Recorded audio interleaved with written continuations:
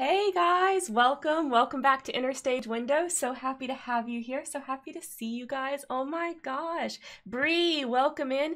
Bree coming in with the first. Yes. Okay.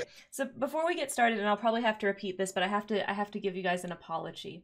I tried.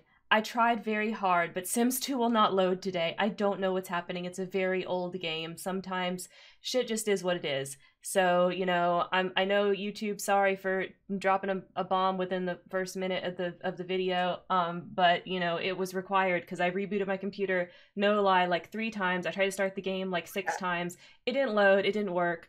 So but we're still going to talk about the topic because we still prepared all of these notes and citations, and dang it, we're going to do this, even if we're going to be using a little bit more boring format where you're just going to look at our faces, but hopefully that's okay. I mean, I know I look pretty cute today. I think Landon definitely looks cute today. She looks cute every day. Karen chose the color of my eyeshadow. It's green and I did. fuzzy. I made sure she matched our background and everything, so Yeah. that's that about that. I also really appreciate that we're Slytherin colors right now on the stream. Of course. I mean, obviously we're gonna do the whole timeline, y'all. But you know what the second hour is gonna be, and that's like, we got some real evil vibes that are gonna be happening today. Yeah, we figured we would just embrace the evilness when roasting the shit out of JKR. Mhm. Uh, So with that, Landon, can you explain exactly what it is that we're gonna talk about today? yes, today we are going to talk about the rise and fall of Joanna Kathleen Rowling. Hmm. And her rise to fame and the wondrous popularity she got when she produced the Harry Potter series and throughout the publication of their series, and then the quick descent into, oh God, it's JKR Uh-huh. that she has found herself in now. And how did that happen? When did J.K. Rowling be the hero long enough to become the villain? Hmm. We'll tell you exactly when. Yes. So I know for a lot of younger fans of Harry Potter, or people that never got into Harry Potter, it can be kind of difficult to understand like what really happened. But lucky for you guys, I'm old and I was there the whole time. So we're gonna get into it and explain the whole thing of what happened from some fans' perspective that are really deeply into Harry Potter. I think we should also maybe warn you guys that there will be this. We're not gonna like be emotional about it. This is shit that has happened, but there will be a little high emotions because this is the first time that I've at least gotten the opportunity to really talk about like all of the shit in Hmm. order and how much it affected me as a fan, but also me as like part of the demographics in which that she decides to shit on. Um, Hmm. so it'll be Hmm. it'll be really interesting. There'll be lots of spicy hot takes, a lot of fuck turfs, all that kind of stuff. Yeah. Now, of course, neither of us are strictly trans or anything like No. that. But that being said, I have had my struggles with gender. We have a whole Interstage Window episode about it. You can go find it there. Landon, of course, is part of the LGBT community, and so it's very easy for us to feel solidarity with our trans friends. Also, we So, care about human beings in general and I mean, being able to live the life that expresses your truest self. So, like, fuck that, right? For real.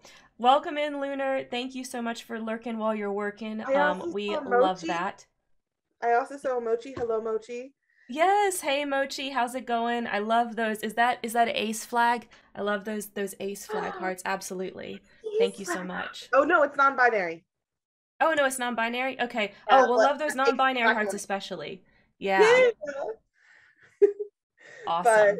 yes. Okay, but before we start with this heavy, heavy Saturday topic, let's talk about favorite things. Okay, okay, I've got my favorite thing for this week. So, if you're exhausted by the celebrity of J.K. Rowling, I've got a celebrity that's much less exhausting, that's just like 90% fun, if you don't think too hard about it, right? And that is Paris Hilton. So, Oh my god.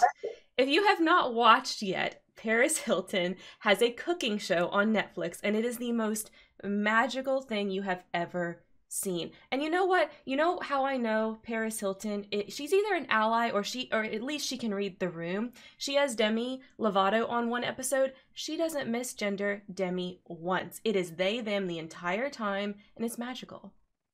I'm just saying. Paris can do it. So. Okay. That's a hot take. Paris had her problematic history. That I think that erasing would not be a good idea. But the show, real fun. But you know what's funny about Paris Hilton? Her most problematic thing that she gets railed for never even happened. Like her, then she's up like with her arms up and she's like, stop being poor in that t-shirt. That photo's totally photoshopped. That shirt doesn't exist. Yeah. No, but there were some not great, but then again, the early 2000s were not a great time to be existing in. No, they weren't. She's perhaps changed and developed, and that's great. I think that she is by far one of the smartest business women that have come out. Yes, she had a leg up being an heiress and all, but she has taken her brand and has let it last for 20 years and now has TV shows on Netflix. So, and one of the top podcasts in the world. And the thing that's wonderful about Paris Hilton, I mean, eat the rich, of course, like if it comes to that, sorry, Paris, you're on the menu. But I'm just saying. Appetizer. She's not even an appetizer. I think she's like the drink that you get when you walk into a fancy place. Yeah. She's so tiny that she wouldn't even be an appetizer. That's all. But here's the thing. Paris still knows how to read the room. And the entire show, she's reminding you, don't worry. You can do anything. She can't cook either. And look, she manages to have a cooking show where she just hangs out with her friends. So you know what? You can truly do anything in life.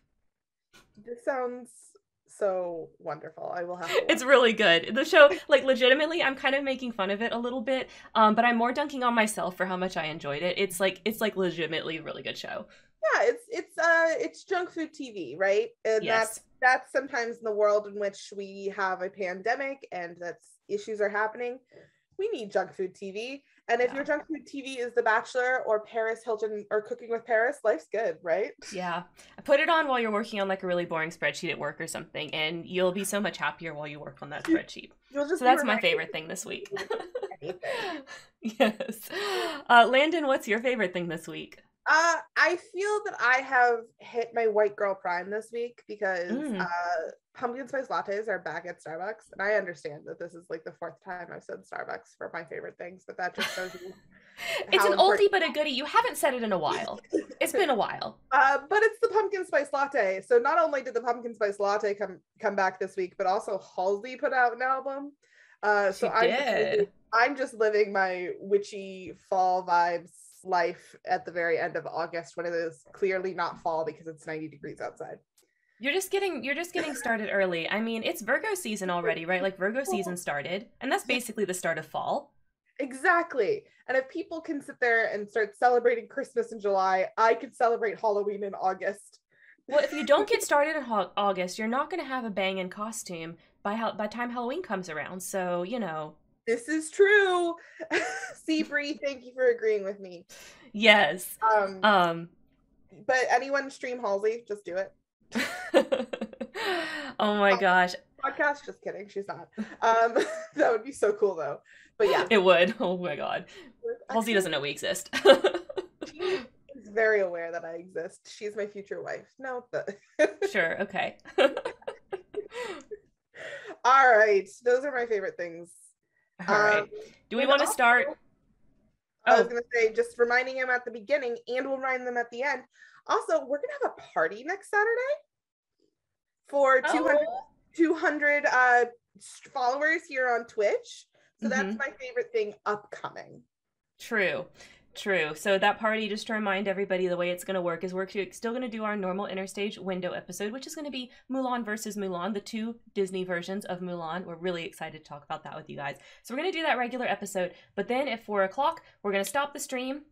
and then, or sorry, at 2 o'clock, we're going to stop the stream and then restart it. And then we're going to go through 4 more hours and we're going to play a party game. So we're going to be playing Among Us and we're going to be playing some Jackbox. And just like we did with the other party, that VOD isn't going to get posted anywhere. It'll stay up on Twitch for a little bit, but then it will expire. So it's literally just time for us to hang out.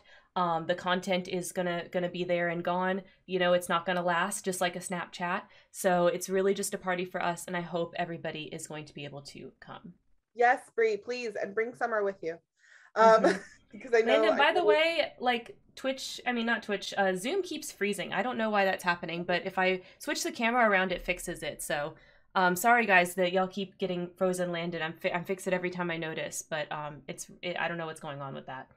That's not good. Yeah. All right. Well, we'll figure it out. Or Okay. I'll just be frozen. I'll have to always just be smiling. Well, chat yell at me if it's been like over 30 seconds and I haven't noticed because I'm trying to catch it every time. All right. Shall we get into the rise and fall of Joanne, Kathleen Rowling? Yes. Okay. So we have to start at the beginning, you guys. We have to actually start at the rise. So we have to start at the early 2000s, which I was in high school at this time. You know, this was like 9/11 times. Like things were different. So I just kind of want to set the stage for you so that you can understand what it was like in the early 2000s. And how, you know, LGBT people would have potentially felt. Of course, it varies very much by where you live, but in general, you know, FAG, that slur was very popular. You don't really hear that so much anymore, but at that time, that was like the go-to if you wanted to just be mean to someone. That was the slur you used. You know, that's gay. That was your way of saying that's stupid. And that's just kind of how it was. Like even LGBT people would say that's gay. It was part of the culture at that time, and so, you know, the culture was not super friendly. It was not super friendly to LGBT people, to say the least, just in general. You know, if you watch comedies from then, you'll see a lot of really bad gay and trans jokes. And that can give you some idea of like how it was in general. Just go pick any random comedy from around that time. I guarantee there will be at least be one anti-LGBT joke. Yep. Definitely the butt of most jokes. Being bisexual wasn't even considered a real thing. No, like if you were a bi girl, you were pretending. You would pick a side eventually. Not even picking a side, attention, like even picking a side. It was the idea that you were getting attention for men to find men, for men to find you attractive, because it was okay to make out with girls if it was for the purpose of a man enjoying it. Mm-hmm. And that's what they assumed the purpose was a lot of times. Oh yeah. And if you were a bi man, then you were using bisexuality as a stepping stone into being gay. Yeah. So there weren't even a lot of out bi men in the world in general. There were a lot more. It was a lot more acceptable to be bi and female, but even then, it was considered a phase for the pleasure of a man. Yeah. Yeah. Yeah, yep. Exactly. It was so fetishized. And the truth is, and we can say all of that about like you know, bi people and how bi people were perceived, but for trans people it was even worse. In high school, I didn't even know what that was. Like, I gotta be honest, like I didn't know what that was. I have a high school friend who was a gay man at the time we were in high school. This person is now a woman, a straight woman, because like we just didn't know, and neither this person I'm talking about, neither did she. Like she didn't know either. Like she didn't know that existed or that was an option for her. You know, looking back, it is very painfully obvious. However, at the time we just didn't know, and so, you know, that's part of the climate. So the truth is, it didn't take much to be an ally in the early 2000s. It really didn't. And J.K. Rowling performed it perfectly. And she was set up to perform it perfectly, because like she also came from this idea of poverty. She was on food stamps. She was a single mother.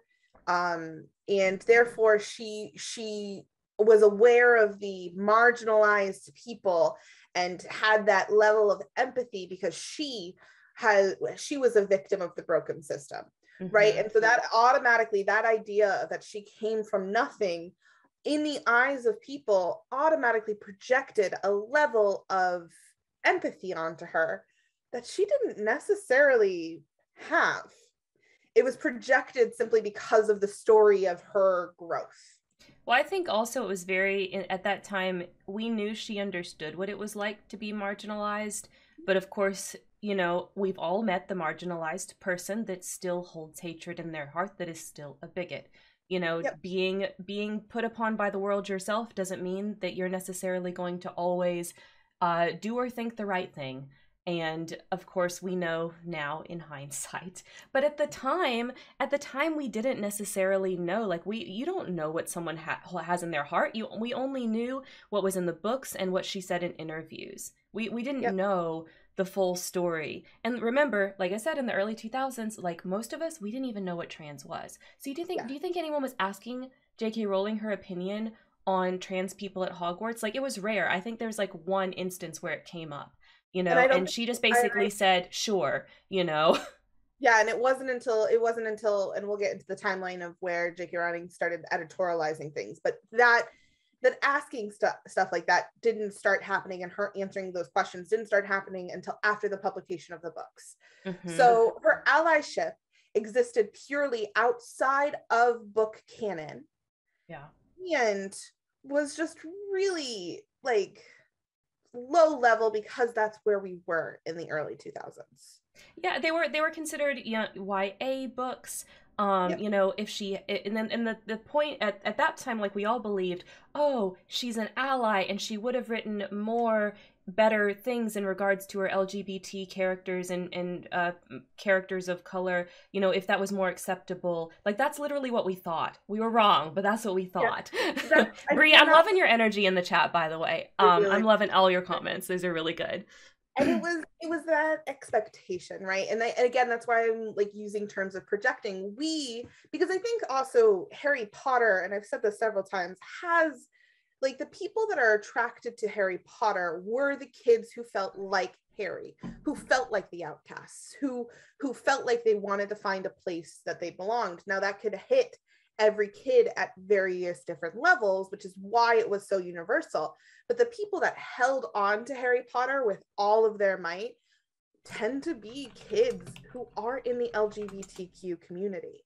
Hmm. I look at like the adult Harry Potter fans and I go, ha, 90% of them are gay or some Yeah. form of, They're all girls, gays, and and the theys, like all of story them. and the story is literally about a boy who grew up in the closet having to hide a part of who he was, Hmm. right? Like there is an allegory there that could be code, but it isn't, because it obviously wasn't her intention. No. um but But he literally comes out of the closet. I mean, that is the books. So, but the like that there is that sense of community that exists in there, so we sit there and be like, oh, of course the person who we idolize would tell our story in a modern way if those stories existed in a modern time. And mhm. that's not true. And we find that out later. So there was this idea of us as the fan base projecting more allyship views onto a woman that we didn't know. Yeah. We didn't. Um, We totally had a completely parasocial relationship with her, and because she was so because she was poor. Like, it really was a Cinderella story. Like, she was, like, that's not a lie. It's not like she pretended she was poor. She really was.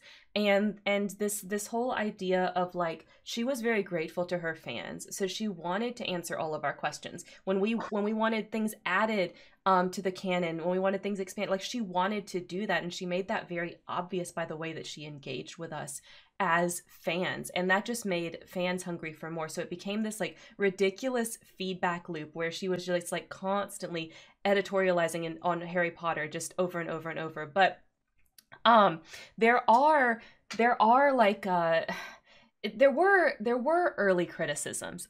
Breathe. I don't see that I'm dropping frames or anything. Try refreshing. If the stream says it's still going fine from my end. Sorry, I'm typing. I'll type it in there. Okay. But there were criticisms early on, like, because there's stuff in the books that is very clearly like fat phobic. We've even talked about it in the episodes that we've done on the first two books, right? And particularly in an episode on the first book, we talked about it. We haven't gotten to it yet, but when Rita Skeeter gets introduced, there were early criticisms of, potential transphobia, right? But the people that said those things, that posted those things online, they were dogpiled and harassed out of the fandom for the most part. Like, people would not hear it. They would not hear any criticism of Harry Potter that could potentially be leveled at J.K. Rowling herself. The only criticisms that were allowed were of, like, the text. You could not criticize Rowling, or people would just, like, destroy you. And even then, you couldn't criticize the text. Well, you wouldn't be run out of the fandom, but people would just argue with you a little bit more normally. I'll put it that way. Yeah, and there was, and I think that this is the unique situation that really led to the fandom separating from JKR. It set the foundation of that. It wasn't at that point yet. The time that we are talking about is when she was still publishing books. So the editorializing wasn't even that much because she wasn't reflecting on things. She still had books to come, or in the year and movies to come, right? Yep. So really, there wasn't any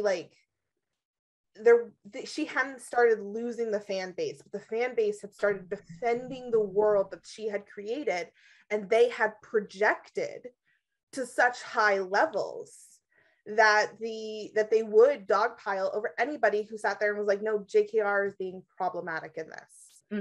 Her lack of racist, or her racist representation, such as Cho Chang being the only Asian woman in the entire franchise being named Cho Chang, had criticism in the fourth and fifth book. Nobody listened to it. It wasn't a big deal. She's not racist, all of that kind of stuff. So that early separation and disagreement, I think, really led the way for fandom to be able to separate.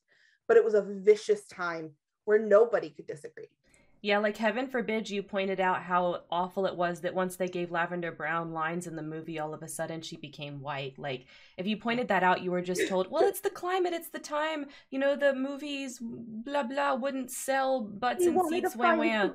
They wanted to find the right actress. Oh my God, yeah. The black actress wasn't the right actress because she was black. Like, come on, guys. Like, there's black people in the UK. You could definitely find a black child that wanted to play Lavender Brown, even if they wanted to change the actress. It's stupid. But if you said things like that at that time, you would get harassed out of the fandom. Like, people didn't want to hear it. And I'll sit there and I'll say, I was in the midst of this. I didn't want to hear criticism on Harry Potter because I was in early high school. So I really was love and obsessed with the books, middle school to early high school. I didn't have the larger ideas of implications in the world. The allyship that I was experiencing was that low level allyship of just even acknowledging the existence of things is considering being an ally, which is so ridiculous to think about now, to just be like, yeah, gay people exist is a form of allyship. No, that's just a form of accepting reality. But at the time, I really thought that. Absolutely. And at the time, that's how our society was set up, right? And racism was the same way. Accepting the fact, simply sitting there and saying, yeah, things are racist, was a form of allyship back then. Yeah. It's so sad that the bar was so low, but it was this acceptance of that. And that's where that happened and continued to happen until 2007, or 7. No, 2007. It's July 2007. Okay, so here's what happens next.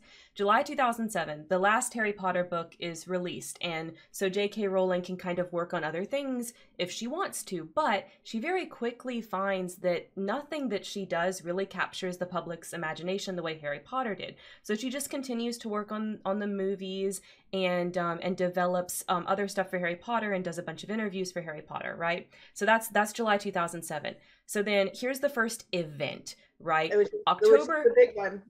yeah, October 20th, 2007. Dumbledore is gay. So I'm just going to show you guys. Here we go. So you can see my screen. This is October 20th, 2007, and this is from ABC News. There's tons of articles on this. This is just an example. So Landon, if you could put a link to this in the chat for us. I'm also frozen, just so you know. Sorry? I'm also frozen. Oh, no, you're not. Oh, never mind, I came back, never mind. Okay.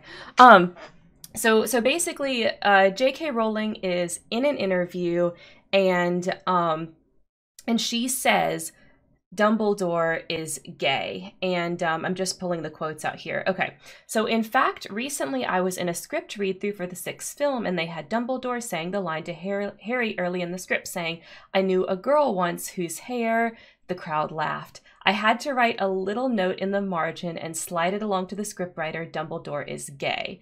So this is one of those things that's just like, it's not in the book. There are no hints about Dumbledore's love life. We know nothing about his love life or sex life in the book. It's not a thing.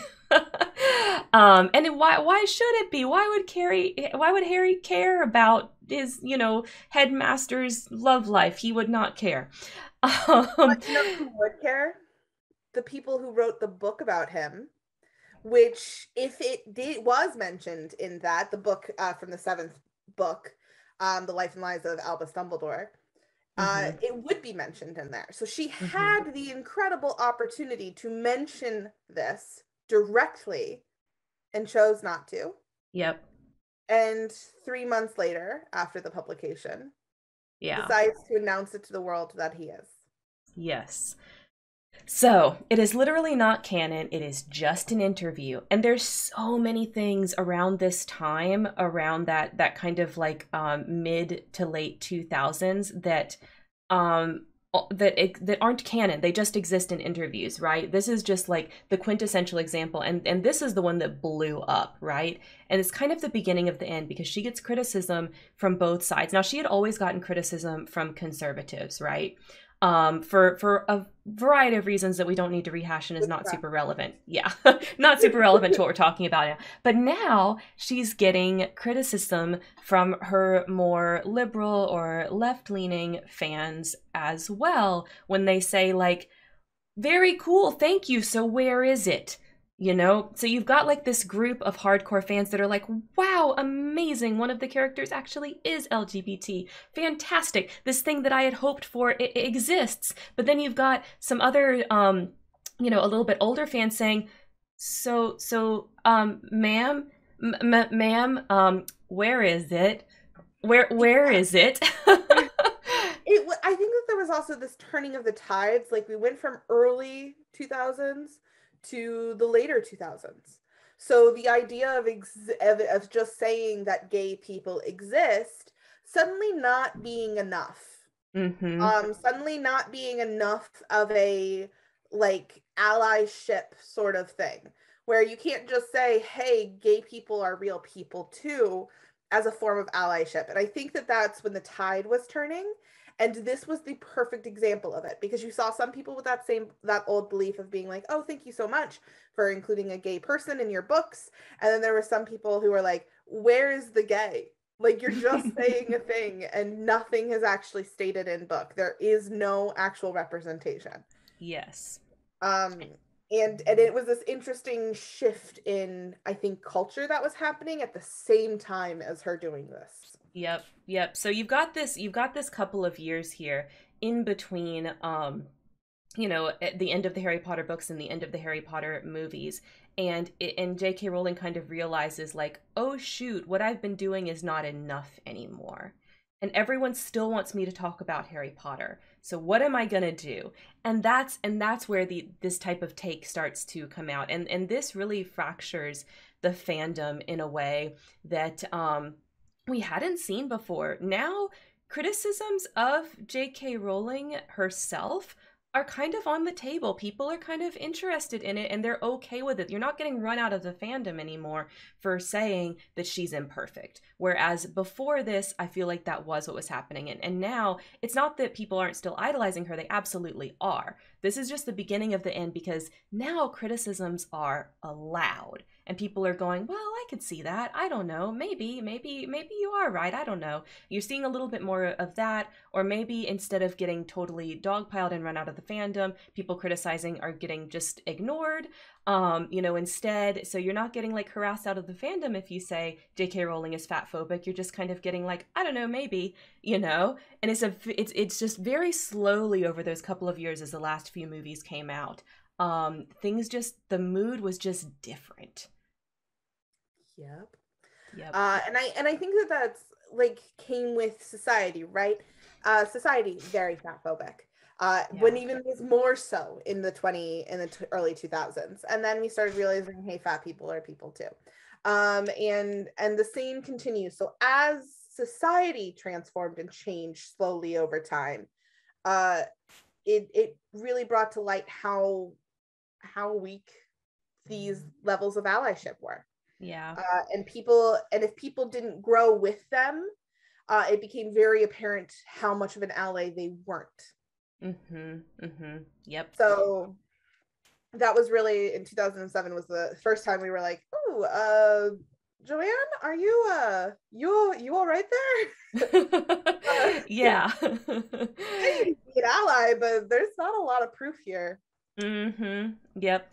And she still maintained that she was an ally, and for the most part at this point people did still believe that she was. It's not that people didn't think she was an ally, they just thought like, well, maybe she's kind of out of touch, and it's not that she doesn't care about her, Or marginalized fans, or that she doesn't want to uplift them. It's just like maybe she doesn't know how, she doesn't get it. And that's fine, we still love her, and there are, yeah, and the arguments of that it was a kid's book, mhm. and that wasn't the point of the story, and not all representation has to happen all of the time, and Mhm. she can be an ally outside of the books, and just because she doesn't have representation within the media doesn't mean she isn't a good person.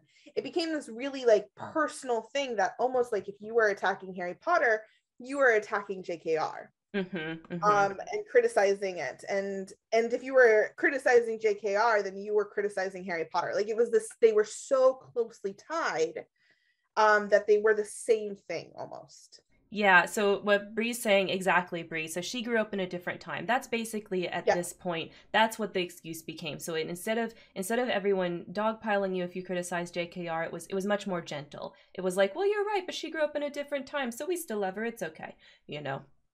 uh and then fast forward a few years and a couple novel attempts later that did not hit success, we come to 2012. Mhm. On April 14th of 2012, Pottermore, which is the website that J.K. Rowling launched in terms of seeing behind the scenes information about the writing process of Harry Potter, was launched. And it was also really the moment that people started getting real tired of her shit. Yeah. Because This in those, go ahead. Oh, this is the joke, right? Once this launched and we all took the quiz, and maybe you didn't get the house that you wanted, or you thought the quiz was stupid, this is when the joke became maybe J.K. Rowling should Potter less. Yes. Which is, yes. Um, God, she should have. But also, I think what was part of this, so that it wasn't even just the quizzes. What it was in-depth stories of characters that the fandom had taken in the 14 years of Harry Potter publication and all, but specifically since 2007, since Dumbledore and Gay's incident, since the last book published, the fandom thrived. They took all of these side adventures, created these characters. Tumblr was at the height of its existence. Things like AO3 and fanfiction.net and different fanfiction sites were very popularized during that time. So the fandom had really taken the stories, created their own, and then JKR 5 years later came through and was like, these are the real stories. It was very frustrating for somebody that spent my post Harry Potter books time getting super into the Marauders era, Yeah. only to be told, Oh. like, here's the headcanons that you got right and here's the headcanons that you got wrong. No, fuck you. My headcanons are right. You can't tell me. Well, it's that idea that when you as an author publish a book, at the moment it is published and put to somebody else's hands, it is no longer yours. And JKR never learned that lesson. She never understood that, because the Harry Potter fandom took what she wrote and sprinted with it. And she was like, no, but that's not what I meant. Mm-hmm. And she Mm-hmm. had Yeah, a Wolf lot Star. of issues.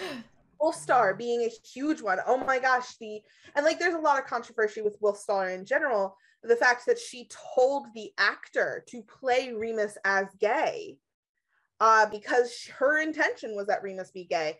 And then when Sirius and Remus, the Wolf Star ship, became popular within the fandom, she felt uncomfortable with that happening to her characters. And that happened even earlier in publishing, because she then wrote Remus into a relationship that made no sense. And It makes sense in fandom. In canon, it really doesn't make a lot of sense. But anyways, in fandom it made no sense, but in fandom, absolutely. And went with it.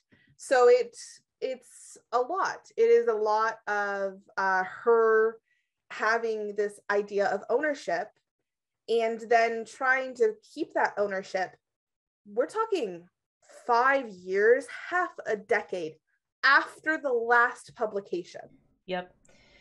Yep, and I think that there's two reasons, main reasons that this happened. So, and I don't necessarily 100% blame J.K. Rowling. So one of the reasons is her fault, and one of them is like legit, it's our fault, okay, as fans. So the first part is that she tried to write some other stuff and no one cared and no one liked it. So the first problem is, unfortunately, we all learned that J.K. Rowling is actually not good at most things except describing locations. So we only care when she's writing this fantastical, magical world that we can be like, woo, I want to go there. She writes anything realistic, it's like, meh, who cares? You know? Is that the one that's our fault?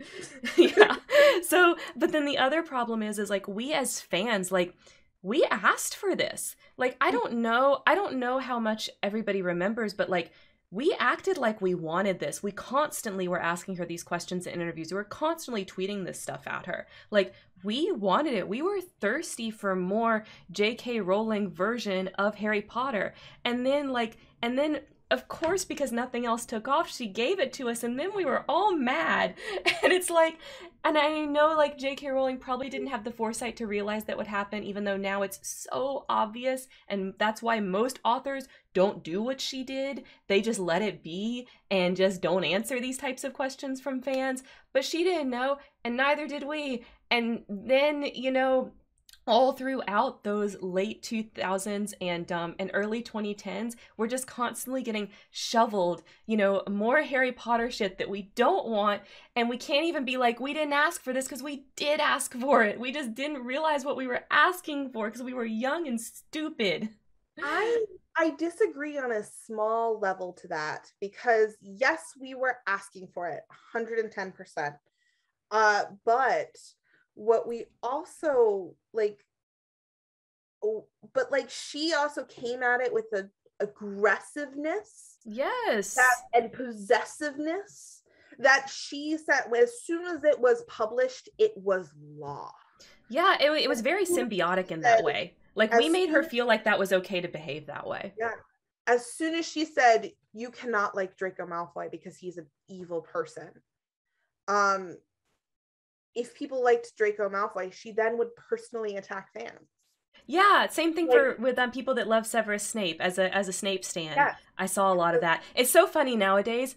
It's so funny nowadays because the only actor that still will do any Harry Potter stuff that still won't denounce her is Felton. Everyone else has left her side. So anyway, I just think that's funny. Oh, Tom. But yeah, so I think it was a combination. We absolutely were asking for it and not realizing what we were getting. We didn't realize we had the monkey's paw upon us. Mm-hmm. But she came at it with such ownership and velocity and just possessiveness that as soon as Pottermore came out and people started sitting there and being like, nah, I'm good, I don't need that, she started getting angry and bitter about it. Yes. Yes. And sometimes her Which anger then and some leads, hmm go and ahead. sometimes we liked her anger. Like I've got a beautiful example here of a time that she got angry at a fan and we were like, yeah. Which kind of primes her for how she acts now, but just wait for this one. Who remembers this gem? This gem right here, where she's responding to this tweet criticizing gay Dumbledore, and her response is maybe because gay people just look like people. And we were like, woo, queen, yes, go off, you know? I mean, we didn't say those words because that wasn't the slang in 2015, but you get what I'm saying. Like, we were Well, into it. Like, see, oh my God, I love you. Like, that was the response, you know? So we're like, yes, get angry. and there was an extent of that, but but like she heard that yay get angry and was like, people are back on my side. And the reality is, Yes, like, maybe because gay people just look like people is still not allyship, Joanne. it's That's still not. that's still not that is exist that is still the base level of early 2000s allyship, which is admitting that people exist. Like, Mm-hmm. that's it. Mm-hmm. Mm-hmm. um Yep. so really she got possessive, she got angry, she started fighting back, she started criticizing her own fans work. So while we did ask for this, there was a certain level of to a point where it was like, okay, you need to also stop. Yeah. And also like uh, for me it was kind of I saw this and I started getting really nervous because when I was, you know, a little baby, a little fandom baby, I was aware of like if you were part of the Anne Rice like vampire books, like those books, if you were part of that fandom and you wrote fanfic, like they would go after you if they didn't like your fanfic. And so like and that's why a lot of old fanfics you see like these disclaimers that are like a mile long and sound really stupid. But it's because we were all scared of Anne Rice.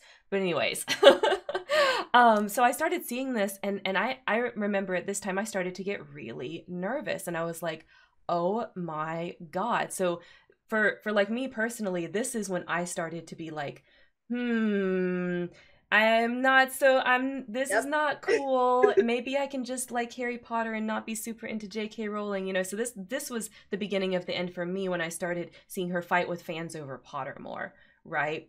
So that you kind Yeah, of know my personal thoughts on it. You know, that was before this, some of the other stuff I was just like, meh, whatever. Like I didn't take it seriously. I didn't realize it was gonna turn serious and get crazy. But this is when I started being like, ooh, ouch. I started getting real tired at Dumbledore is gay. But as soon as Pottermore came out, it was the beginning of the end for me when I saw also how like how she didn't take into consideration all this work fandom did. Why should she? She's not in the fandom. Hmm. But from my perspective as like I was a senior, right? As a high school senior, I was like, why isn't she taking into consideration all of this world building and acceptance that we have done as a fandom and love? And it's still making a place where it's like Sirius Black is not gay. I'm sorry, in what world was Sirius Black not gay? I mean, obviously he was. Have you read your Well, own and it character? And we'll get to that in the third as we dissect the third one. But and by then, of course, like I had spent so much time playing with the Marauders characters. yeah, Because y'all know from like Spare Room episodes, I've talked about this. I love to take characters that are just like barely mentioned, and you only get a few facts about them and expand them, right? So to me, like Marauders was like this wonderful playground. Set up for me in this world that I loved with characters that I could flesh out with my friends, and it was beautiful, you and know. I think most people were obsessed with Marauders in that golden age too. Um, Absolutely. of golden age of fandom, not golden age of Harry Potter. Yeah, I Um, love this comment from Brie also. I say she didn't realize that once she put stuff out there, it was no longer hers. Everyone else got to have a say in it too, maybe not canonically, but she lost the plot thinking she had the last say in what entire groups of people would continue to believe, right? And more talented authors understand that and don't do the kind of things that she did. I think she also thought that if she said it, it is canon. And the reality is that it's not. Canon Mm-mm, is the source. She is not the source. The mm-mm. books are the The source. text is the So source. so Tweets are not text. anything that she can sit there and say, well, everything on Pottermore is canon, it's not. It's not in the books. If Mm-hmm. I wanted to pull Minerva McGonagall's backstory about how she had a husband and her husband died and she had no children and all of this, like none of that is in the books. Nope. and therefore none of it is canon. It's how she developed the characters 110%, but it is not canon. Yep. And I think that she didn't have that understanding. No, That she didn't. But her actions convinced me that things like that are not canon. Interviews are not canon. Okay, tweets are not canon. Extra information on websites are not canon. And the reason I believe that is all 100% due to J.K. Rowling. If it weren't for all of this, I might be able to hear arguments about, like, no, interviews are canon. No, disagree. I will never believe that after these experiences I've had with Harry Potter. um and so we move on from that. When people are getting real tired of JKR, they're no longer really listening to her about Harry Potter things. The fandom is exploding in its own right. We're all kind of like, yeah, like we've almost grown up at this point where we're all like adults just looking at JKR and being like, I'm so glad of your opinion. I'm gonna go somewhere else. Pretty much, it's like, all right, Grandma, let's go to bed Yeah, now. That's really exactly. Like, nice. oh, let's go sleep. Let's go to the other room and actually talk about this. Yes. You can sit in here and that's fine. And yeah, like it is that very much treating it like a grandma. And that happened for about 3 years. And then I am convinced, I am absolutely 110% convinced that JKR got so frustrated with the fact that she no longer had control over her fandom. And was no longer able to produce anything else, that she sat there and was like, well, then I will make actual canon works. So a couple things happened during that time. The first was Cursed Child. Mm-hmm. Although she wasn't really involved in that. I mean, but I love this headcanon, but she wasn't really. No, but she put her name on it. She put her name on it. She did. She signed off on it. Canon. Like she calls it canon, and it is not canon, but she Disagree. Because Disagree. Bella Dolphus forever. Sorry, Bellamort is boring. Anyways. She grasped at that last bit of power that she thought she had and was like, if I put my name on a book, because they published a book version of it, it is then officially canon. Yeah, and then no one likes the book version. The only people that like it is because they saw the play, and the play version apparently is good, but reading it is awful. The play is beautiful simply for the magic of theater and not the plot. The plot is shit. Yep, and then what comes after Cursed Child, Landon? What comes next? The Crimes of Grindelwald. Yes, so we have the Fantastic Beasts. So we have the Fantastic Beasts movies.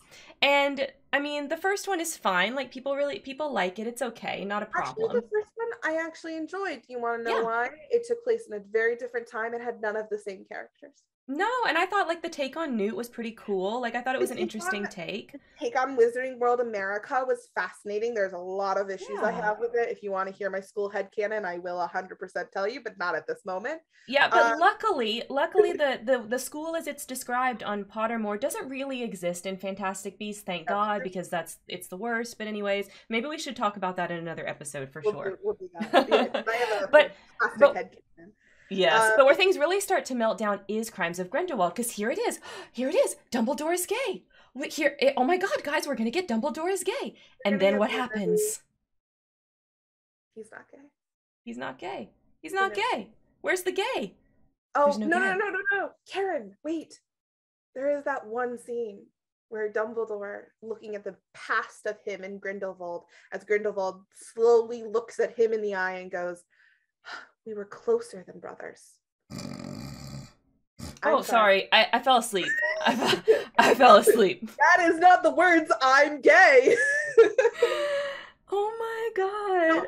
It was so embarrassing, y'all. It was so embarrassing for everybody involved. So sad. That is actually the moment. That is the exact moment I left that theater and I went, J.K. Rowling will never give me what I need. Nope. As a queer person, J.K. Rowling will never give me what I need. Yeah, and this is something that we're going to circle back to, because don't worry, we're about to get to the turf shit. We're going to circle back to it, but typically one form of bigotry begets another form of bigotry. People typically aren't bigots in just one way. They're working through all different kinds of forms of bigotry, right? Like the human brain is complicated and tribal and, you know, all of these things, right? Y'all know this stuff. So, you know, of course, even though she wants to be an LGBT ally, the truth is she's clearly uncomfortable with gay people. She is.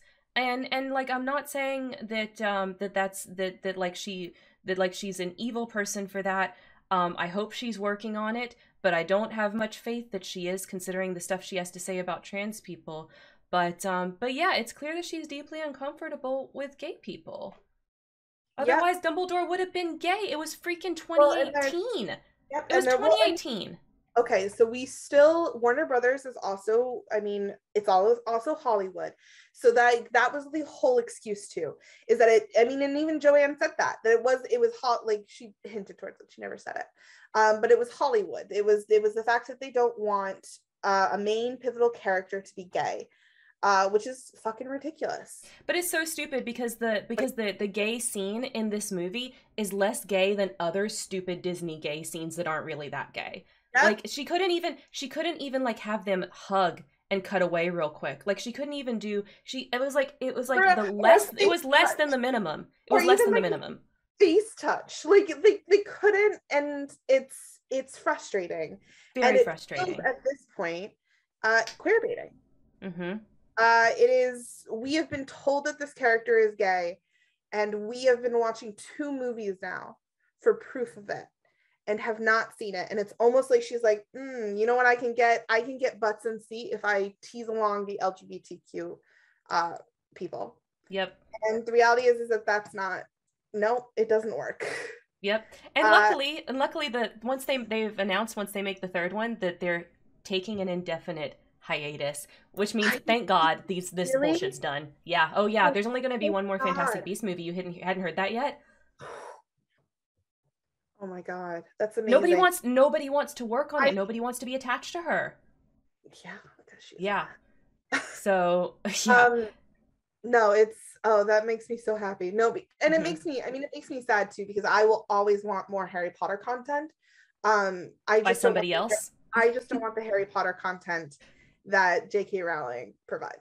Yep. So at this point, we're all starting to really get tired of J.K. Rowling and pretty much just dunk on her. People didn't hate her, but they dunked on her. So who remembers this gem? Who remembers this gem, y'all? Let me show you guys. So Hogwarts didn't always have bathrooms. Before adopting Muggle plumbing methods in the 18th century, witches and wizards simply relieved themselves wherever they stood and vanished the evidence.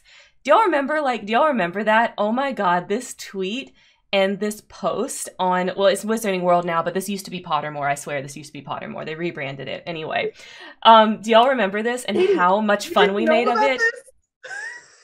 You don't know the poop tweet? Oh, no. Yeah, no, it's fucking just terrible. In fact, you know what? I'm going to shout it out. There's amazing, if you ever just want to like shit on this, there's an amazing show called Misfits and Magic. It's a D&D show, but they literally just shit on all of the Harry Potter stuff, and this is a whole 30-minute bit. So here's what this used to look like back when it was Pottermore, so you can see. Do y'all hear that music?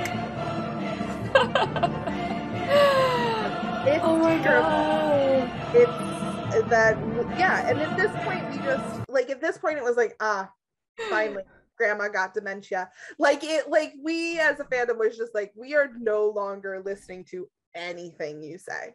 Yep. So if you weren't already tired of, the way that she was in regards to Dumbledore, this was the end of it. Like, you were done by then. And like there were other things that got me done, specifically because her turf stuff started during this time, which is what we're going to get into in just a second. Mm-hmm. So like this was just coffin on the, like, nail on the coffin, that I was like, you have expanded your world building abilities. You have finished it. The well is dry. You no longer have anything, and I can no longer do anything for you.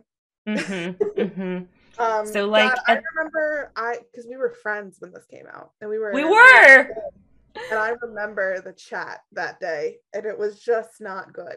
Oh my gosh. It was not good. It was not good. 2019, like, it was years ago. It literally was like 3 years ago. It wasn't like a decade ago. But yeah. No, but still. It feels like it would have been longer that this happened. It does. So a little bit after this, so after everyone made so much fun of this, Pottermore in October 2019 rebranded. That's why this says Wizarding World now. That's what they rebranded to. Because They they got tired of hearing the Potterless joke. I think. I don't know. That's my headcanon. they also opened it so it was more inclusionary, because at that point other Harry Potter things were in the works. Not only was the Fantastic Beasts series in the work, but there was rumor of an HBO show happening. Yeah. There was a possible contract conversation about another series that was happening.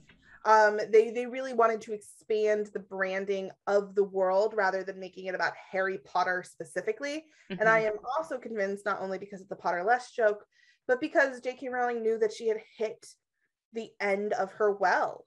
She no longer had anything for Harry and Harry Potter. Yes. She only had this left.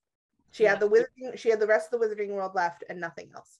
Well, the theme parks are still really good, by the way. Yeah, If y'all haven't but been to the theme park in Orlando, it's actually excellent. it's not Harry Potter World, it's the Wizarding World. It's Yeah. the Wizarding, and they're not even referring to it as the Wizarding World of Harry Potter anymore. It's the Wizarding World. Yeah. And the theme parks are great, but the theme parks, I don't think J.K. Rowling has anything to do with the theme parks. Very little. Very little. I doubt she's in merch negotiations. I doubt she's in lore negotiations. I doubt No, she just gets that, that ching ching from it. That's all she gets. She gets 25 cents for every ticket sold. Yeah, that sticky icky cashish, that's her involvement. 25 cents for every ticket sold, and probably 10 to 15 cents for every item sold. Probably something like that. I don't know what her deal is. The deal is with it is not public. But I'm sure she gets a payday. Sure it is somewhere. It is a ridiculous amount. Probably. But don't take those numbers seriously. Don't take those numbers seriously. It's not actually published anywhere. But yeah, something like that. Sorry. Yeah. Okay. So no worries. Okay. So also during this, what I'll call like the Fantastic Beasts era, where we were all getting real damn tired. Also, so here we go, guys. Are you ready? Are y'all ready to get into the shit? It's time to get into the shit. I would just like to let everyone know that I've moved from tea to coffee for this part. All right. So the turfening. So also during this Fantastic Beasts era, amazing title. Thank you. So during this era, she was also suspiciously liking some anti-trans tweets and following some anti-trans people on Twitter. And this was over the span of like 2 years, basically. So according to her, and her publicist at the time, these were mistakes of someone who didn't understand Twitter or the internet or something. It's kind of unclear, but basically she claimed ignorance, her publicist claimed ignorance, and the truth is a lot of people took this at face value. They thought, well, gosh, because we still had the excuse of the reason why this happened in Fantastic Beasts was because of Warner Brothers, and also the earliest like turf tweet that she liked was before we knew that Crimes of Grindelwald was not going to have any gay in it, So a lot of people were like, yeah, y'all, like, she doesn't really know what's going on. She doesn't understand how Twitter works, even though she'd been using it for years and was super engaged in the fandom. But literally, like, that was the takes that people were saying. They were, like, so desperate to cling to this idea that, she wasn't bad. She was just old and out of touch. That's the kind of things they were saying. Which also, it's important to note that this kind of scandal and that kind of excuse was not uncommon. Mm-hmm. During the same time, a lot of politicians were getting in trouble for liking comments, especially here in the United States. Yep. There are some politicians who are liking porn on every time a politician likes porn on Twitter, like it just, I don't know, like rainbows. It makes me so happy. It's like the most hilarious thing in the world. Like to learn that they're horny too. Be a fucking lesson that if you ever become any sort of famous, get a private fucking Twitter account. For real. Don't put and all of this, by the way, is sourced on J.K. Rowling's wiki page. They have a section on it and all kind of sources down in the bottom. So if anything that you're saying, you're like, I don't remember that, just like literally it's on the wiki page. Like it really did happen, you So know. while a lot of fans and a lot of people, especially those part of the LGBTQ community and those who were actual allies, not early 2000 allies, really did take this on face value, this was not an uncommon excuse. And because of that, a lot of people, it was a divide. Some people were like, Yeah. maybe. Some people were like, it'll be fine. And some people are like, she just might need to be educated. And then there were some people who were like, this one's transphobic. Good to know. Mm-hmm. Um, And for what it's worth, the fans that were in these different idea camps, it didn't really seem to matter if they were LGBT themselves, even if they were trans. Like there were trans people on every side of this debate too. Like it was bonkers. This is how much people loved Harry Potter, is they didn't want to admit that J.K. Rowling's bigotry was any deeper than just she's old and out of touch.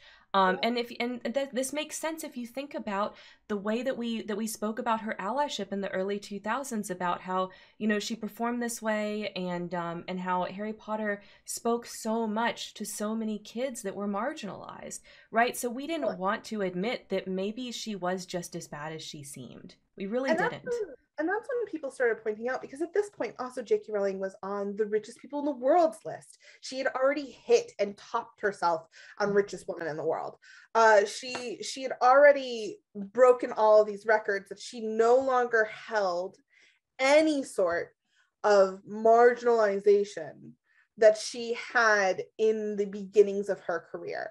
And that's when critics started taking into consideration that the groups that she was a part of that were marginalized by society were not necessarily groups that she didn't have control over. And I mean that by, it wasn't about her sexuality. It wasn't about the color of her skin.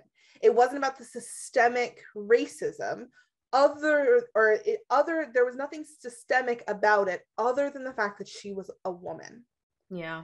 And the sexism that was against her in certain aspects. Everything else that she, about being poverty, about being a single mom, all of those things were things that that happened and were real to her, but they weren't the way she was born, if that makes sense.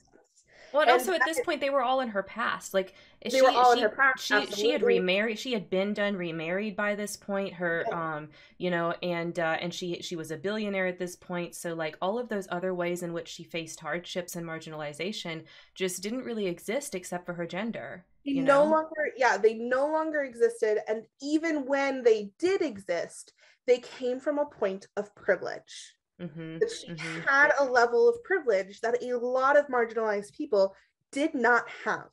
Yeah. She was still white. She was college educated. She did have a support network. And she did have a certain levels of privilege against her in that marginalized time. And that's an important thing to consider and take it part of, because that when we started reflecting upon her allyship and upon where her actions were, the critics of her had to start taking that into consideration in a way that they hadn't taken into consideration before. Yep. And then here is where it became impossible to ignore. Yep. In December 2019, Rowling tweeted, this wasn't liking a tweet, she tweeted her support of Maya Forstater. So here's the story of Maya Forstater for those that don't remember. She lost her employment. Basically, she was a contract employee and they chose not to renew her contract because she had been transphobic in her workplace and made other employees that were trans uncomfortable. And so the company she was working for said, "All right, Maya, we're not going to renew your contract. So sorry." And she sued. And she made it seem, if you heard Maya's version of the story, she made it seem like they had fired her for trying to protect women. But that is not what happened. One, they didn't fire her. She was a contract employee and they chose not to renew. So they didn't end her contract early or anything like that. They just didn't renew it. And two, all of her things that she did to protect women were against trans women. She wasn't doing anything against men. She was targeting trans women. So it is very obvious what her real goals were. She is very obviously and clearly part of what you would call the gender critical movement, aka TERFs. So just to make sure it's super clear, I think probably at this point everyone still watching knows what a TERF is, but just to make sure that it's clear, TERFs is an acronym for Trans Exclusionary Radical Feminist, which is interesting because they are neither radical nor feminists, but they love to pretend to be. So basically what they are is they're a group of radfems, which radfems are people with lots of varying beliefs, but at the end of the day, they use feminism in a way to oppress other people, and they have this like very hierarchical belief that you need to lift women up above other groups of people to achieve the world that they want to achieve. Like they're not about gender equality. They're literally about like making women more And than it's others. and it's So, and specifically biological women. well, for TERFs, yes, not all radical feminists Okay. actually are trans exclusionary. There are definitely radical feminists that are not, but TERFs specifically believe that the best type of woman is a cis lesbian, and nobody else can achieve that level, and so they will often attack bi women, they will attack trans women, they will attack non-binary people, anybody that they see that is not woman enough, right? Like if you call yourself like a butch feminist, and a butch lesbian, and you want somebody to use like he him pronouns for you, but you still want to be called a lesbian, they take issue with stuff like that because that's not lesbian enough, you can't use our word, so that's what a TERF is. Basically they have this very specific box that women go in, and if you don't fit in that box, then you're not a woman and they're not going to help you. So that's the kind of things that Maya Forstater believes. And J.K. Rowling tweeted that she supported her. And so then at that point we kind of couldn't ignore it. It was like, wow, everyone who gave J.K. Rowling the benefit of the doubt at this point got real quiet. Yep. And there wasn't even I don't even think it was a quiet of maybe if we don't speak right now this will go away. It's that kind of quiet that you realize that, oh shit, I was wrong. Yeah. Because everyone who was not also in the same lane looked at the situation and went, yep, this is the proof I was wrong. Yeah. They were embarrassed. Some of them were heartbroken because they wanted so badly to continue to love J.K. Rowling, and now they really couldn't. But I think it was a very interesting time because there weren't a lot of people who were sitting there and defending her at that point. Nope. Later, the TERFs would hop on the train and then come to her defense. But the people that were sitting there and being like, oh, we don't know, she's, using what Bree said earlier, she just hasn't reached that level of wokeness yet or anything like that. They sat there and was like, nope, you're right, this isn't okay. And they all turned against her. Pretty much. So basically everybody that was outspoken in the Harry Potter fandom at this point was, they were on the J.K. Rowling criticism train, they were on the J.K. Rowling hate train, or they weren't saying anything. Like there was nobody that was actually part of the Harry Potter fandom that was still supporting her at this time. Like everybody was mad and shocked and upset. Because we all took the lessons that had been written into the stories of loving someone regardless of who they are. And learned from that. And then all of a sudden, the person who was writing those stories completely and utterly smashed that belief. Yep. And everyone was shell-shocked. Yeah. Couldn't believe it. It was ridiculous. And, it didn't stop. Like, once the Maya Forstater thing happened, it was like, boom, boom, boom, boom. Like, she could not breathe on Twitter without doing something awful. Like it was like literally like every couple of months she'd hop on Twitter and do something that was just like, oh my God. I think it became very clear that she had been that obviously that these weren't accidents previously, but that she had been holding her tongue.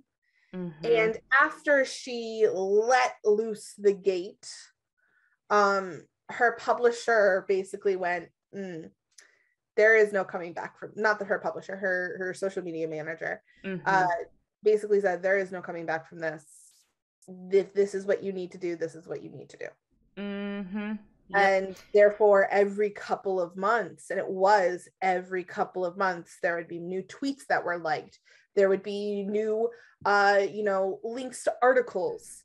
There would be new everything. And she continued to dig her heels in and continued to make it proof that this is what she believes. Yep. Like, for example, the next thing that she actually tweeted, this wasn't like a like or a retweet, but in June 2020, so not even 6 months later, Rowling criticized a Devereaux article, which is, as I understand it, a scientific paper, and they used the phrase people who menstruate instead of women. And so she went on to tweet, this is what she tweeted, like, it's really bad. So she says, if sex isn't real, there's no same-sex attraction. If sex isn't real, the lived reality of women globally is erased. And this is all over a scientific paper about menstruation saying people who menstruate. I mean, I don't know how you get from that to, like, them being anti-woman. Like, like, she does know that women eventually go through menopause and stop menstruating, right? Like, she does know that. I hope. Well, I mean, she's of the age, so considering her age, like, you would think, like, she would know, like, there are plenty of cis women, as women as she would call them, that don't menstruate. Obviously, children don't menstruate. Women don't start menstruating until they enter puberty. They're children, which is actually something that is that her separation of that is important because it goes back to her turf beliefs. Yes. And we'll get there in a second. But yes, no, she doesn't understand because the true nature of women is that people menstruate. And the reality is that that's no. And like it's so crazy. It's so crazy to me because, like, you don't even have to think about, like, smaller populations. Like, there are huge populations of people I know she would consider women that don't menstruate. You don't even have to mention, like, well, what about intersex people? What about people who are on various hormone therapies? You don't even have to mention that. What about people who have had hysterectomies? Are they suddenly no longer women? Apparently, if you have a hysterectomy, you're not a woman anymore. It's so dumb. Who doesn't menstruate? Pregnant women. Wow. Pregnant women are no longer women. It's just ridiculous. It's just ridiculous. And she got upset. Like, she wrote a mini essay, not the infamous essay that would later. We're gonna get to that in a second. But a mini essay about that. Yeah. So at this point, oh, sorry, go ahead. Oh, and then she went silent, and her Twitter was silent. Other than because at this point she had also published a children's novel or a children's book where she was having kids submit drawings of this fictional creature she had invented. So she went silent except for reblogging that for almost a month. Yeah, and during that time, a bunch of people came out against her that had been quiet before. Like, GLAAD wrote an article that basically, like, denounced her. A bunch of people that were part of the Harry Potter franchise. Emma Watson came out and wrote a huge ass essay. Yeah, Daniel Radcliffe. But would write one later after the big essay dropped. Daniel Radcliffe came out. Rupert Grint came out. Eddie Redmayne came out around this time too. The actress from McGonagall completely, which is like, you piss off Madam, I can't remember her name, but she did too. It's not good. Luna Lovegood, Ivana Lynch, she came out against her. I believe there was one actress who didn't and was pretty much crucified, but I can't even remember her. I'll Google it. But Well, we can talk about one other. We can talk about one other person that didn't come out yeah. against her and still hasn't. So there is one Harry Potter actor who has still not come out against her, who has been silent, who has said that he will not make any comments on this. And it is unfortunately Tom Felton, and that's why every time there's a Harry Potter thing, he's like the only one that's promoting it. It's because he won't denounce her, and I can only assume at this point, since it's been years, that it's because he believes the same thing. Of course, we don't know I, because he's not said it, so but he he either wrestled. believes it or he really likes that Harry Potter gravy train. I think he really likes that gravy train, because he posts things about transgender and transgender rights on social media. I mean, yeah, but So, he won't so denounce J.K. Rowling. it's It's either performative. performative It's or performative. yeah. It's performative. Any So allyship that Tom Felton shows is performative because he refuses to denounce J.K. Rowling. That is my opinion on that. I didn't know he hadn't announced her. He has Fascinating. not. He has not. And then a fan site's also pretty much every Harry Potter fan site worth its salt had articles on it too. Like MuggleNet had an article, Leak Cauldron had an article, basically saying, their versions of, wow, we're so super disappointed and we denounced J.K. Rowling. Yep. No, there was it was this big, huge goodbye to J.K. Rowling. Everyone Yep. from the fandom, everyone who had any involvement, pretty much just left. Yeah. Basically. Um, Basically. yeah, and like what also sucks is that this is June, so this is also the very beginning of Pride Month. Mm-hmm. And then later at the end of Pride Month, she drops the essay. Yes. Okay. So I will actually open the essay. It is still up. You can still find it. She still Um, oh, Landon's frozen again. Okay, I'll fix it. Thank you. Here we go. Sorry, guys. I don't know what's up with that. Anyway, here we go. So, J.K. Rowling writes about her reasons for speaking out on sex and gender issues. Okay. This article is pretty inappropriate, BT dubs. yeah. Trigger warning of all the things that you would expect. Don't read it with don't read it if you don't need to. Yep. So she admits here a couple of things. She says, "My interest in trans issues predated Maya's case by almost 2 years. That's around when she started liking the transphobic tweets. Interesting."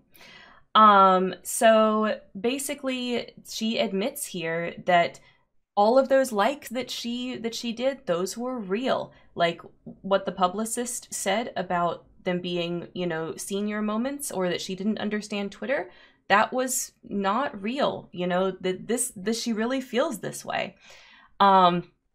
And then she goes on to say, on one level, my interest in this issue has been professional because I'm writing a crime series set in the present day, and my fictional female detective is of an age to be interested and affected by these issues herself. But on another, it's intensely personal. I'm about to explain. So what she explains in here is that, and this is so hard.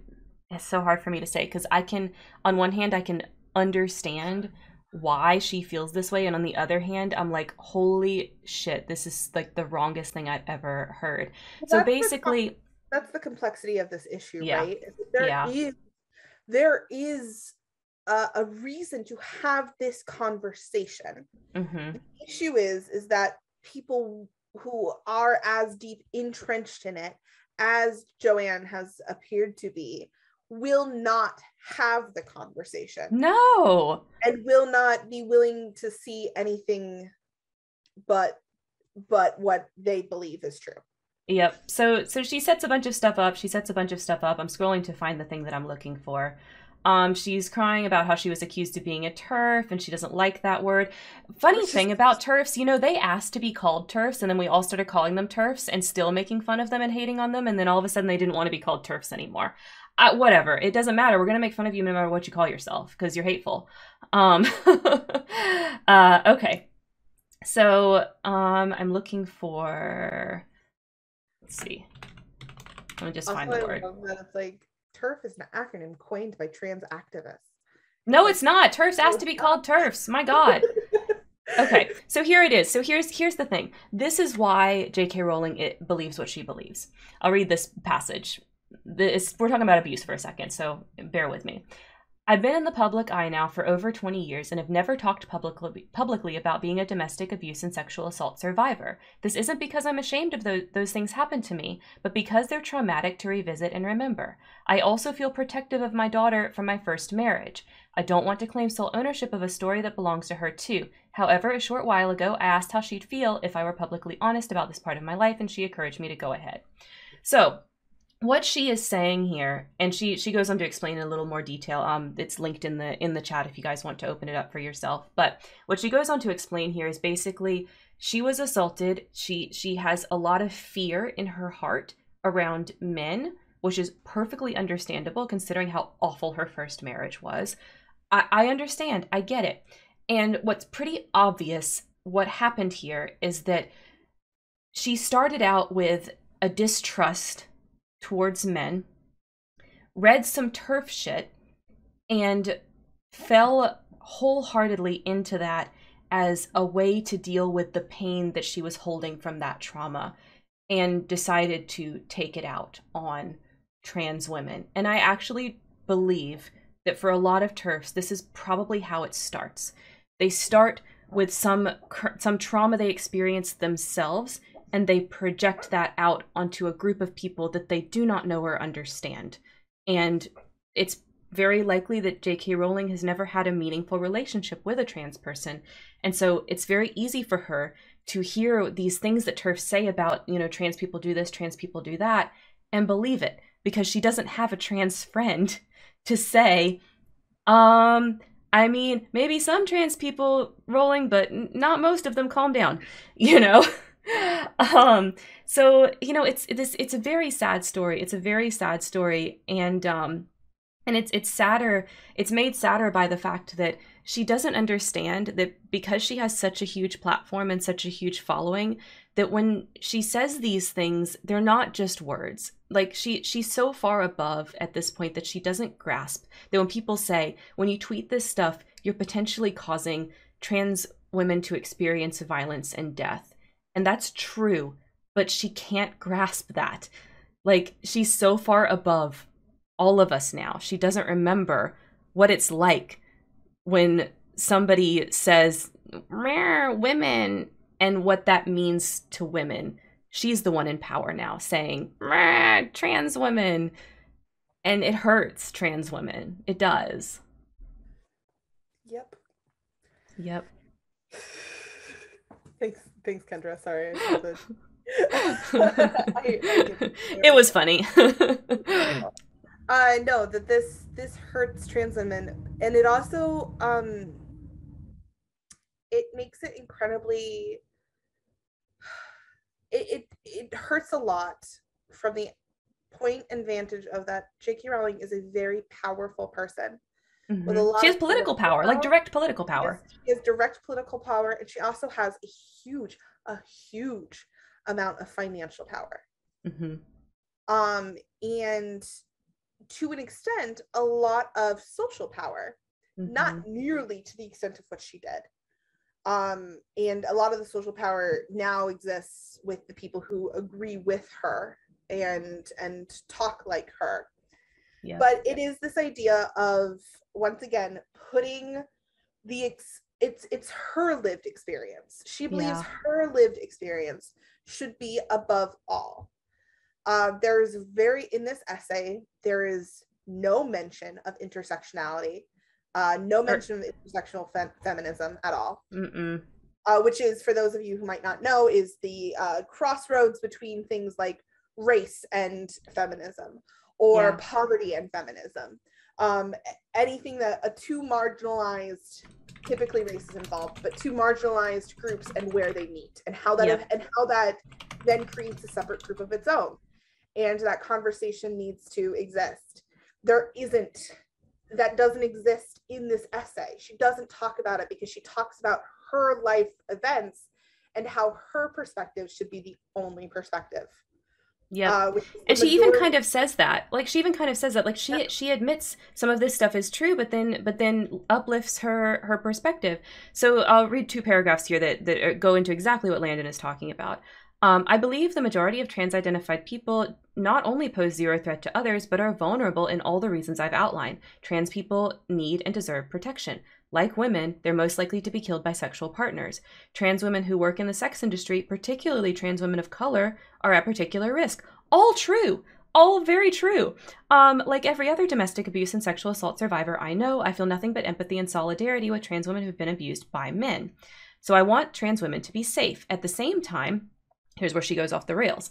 I do not want to make natal girls and women less safe. When you throw open the doors of bathrooms and changing rooms to any man who believes or feels he's a woman, and as I've said, gender confirmation certificates may now be granted without need for surgery or hormones, then you open the door to any and all men who wish to come inside, and that is the simple truth. But like, this is so harebrained, because like, think about this for a second. So basically what she's saying here is that if a man wants to go into a women's bathroom or a women's changing room and do some good old assaulting, you know, like he's just hankering for some sexual assault. He's gonna go in there, and the way that he's gonna do it is by pretending to be a woman instead of just walking through the door. It's almost like she believes that the magic on girls' dormitories in Hogwarts is real, and that a man has to pretend to be a woman to walk into the changing room or the bathroom. And that's not true. Like, if they want to go in, they don't have to spend years pretending to be a woman. They can literally just walk in. Like, this is just like so bonkers stupid. As someone who's accidentally walked into the wrong bathroom once or twice in my life, it's real easy. It's real easy. If you're not paying attention to the signs, it's real easy to be like, ah, this is the men's room. Or if you've ever tried to go to one of those bars that has like the weird signs that are confusing and you're like, wait, which one? Like sometimes you open the door. Sometimes you open the door and you're like, oh, urinals. Okay, never mind. I had no idea the sign was confusing. Like, which one's the horse, which one's the cowboy, which is... yeah, like what? Oh my god. But yeah, no, 110% of it's ridiculous.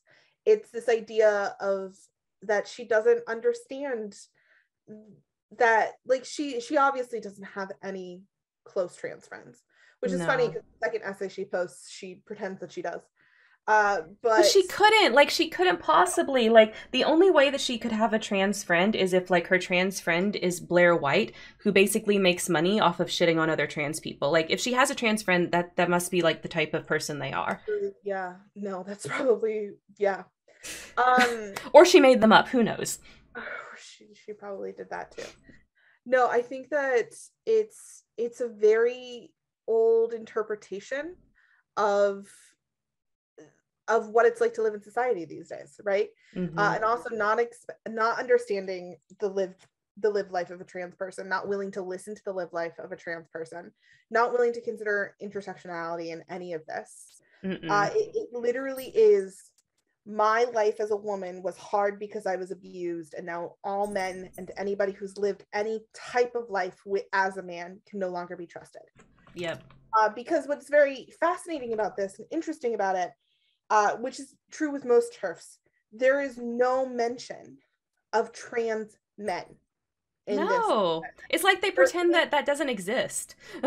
Her second essay, or the supportive tweets that she then continued to give out in July and August of 2020, she mentions the idea of people who are not of women who have lived life as a woman are now being referred to as men, and basically trans men, however she doesn't want to call them that.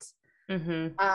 And it's again very TERF-like to sit there and be like, no, trans men don't exist. It's just that women don't want to be, the life is that women don't want to be women because of how society treats women. And therefore they think it will be easier if they're a man, which is the TERF thinking. Yeah, like they really feel like, for the most part, at least the TERF stuff that I've seen on this, they think of trans men as like lost sisters. They don't think of them as men or as people who are being honest about their own thoughts and feelings. And it doesn't seem to matter whether they're talking about like young trans men or old trans men. They just believe like they're lost and they don't understand themselves, which doesn't really make sense to me. Like, how could you say that? And why does it matter? I don't know. It just, this boggles my mind because I am very much somebody that is not super into labels. They've not really done me a lot of good in my life. They just cause confusion. I find it much better to use sentences when describing myself. But but you know, if somebody says I am this or I am that or my identity is this or that, like, to me, it does not matter how ridiculous it sounds to me. It's just like, how does it hurt anything to just say, okay, and just treat them how they ask to be treated? It doesn't hurt anybody. Because, well, for this particular, as written in the essay, she feels that the idea of being a woman is being like lessened upon because of men, like that. Sorry, that was not how I meant to say that. No, I think what I get what you're trying to say. Like, That she deeply understands that being she's a woman very, is lesser than being a man in our society. but she's almost, yes, absolutely, which it is, but she's almost victimizing that to an even greater extent. Mm-hmm. Right? She is playing into her own victimization of the sexism that exists within our society. Yeah, and you can so see this. You can so see Yeah. this in there, because here's the passage. Here's the passage where she goes into that. She says, the writings of young trans men reveal a group of notably sensitive and clever people. The more of their accounts of gender dysphoria I've read, with their insightful descriptions of anxiety, disassociation, eating disorders, self-harm, and self-hatred, the more I've wondered whether, if I had been born 30 years later, I too might have tried to transition. The allure of escaping womanhood would have been huge. I struggled with severe OCD as a teenager. If I'd found community and sympathy online that I couldn't find in my immediate environment, I believe I could have been persuaded to turn myself into the son my father had openly said he would have preferred.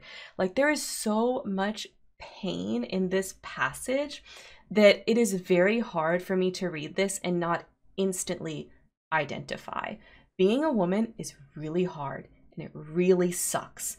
And I do wish that more women had an opportunity to really think about their gender and explore that within themselves and make those decisions without patriarchy also getting in the way. But that's not the world that we live in, and that doesn't exist. And if somebody wants to be a man for reasons of they think it will make their life easier, why is that not a valid reason? Why is that not just as valid as because of them experiencing dysphoria? Why? Yeah, or like, and it's also trivializing the experience, right? In Mm-hmm. that one paragraph. And it's so obvious that she comes from a place of hurt and pain, and she blames her own womanhood for it. And there is a lot of it that is like her womanhood is to possibly blame, right? The fact that she was in a marriage, like, and wasn't as strong as her husband, or who knows, her husband sexually harassed or assaulted, like, that is all, yes, because she is woman, which sucks and is terrible, but that doesn't mean that her struggle is anything more than that of someone who's trying to transition.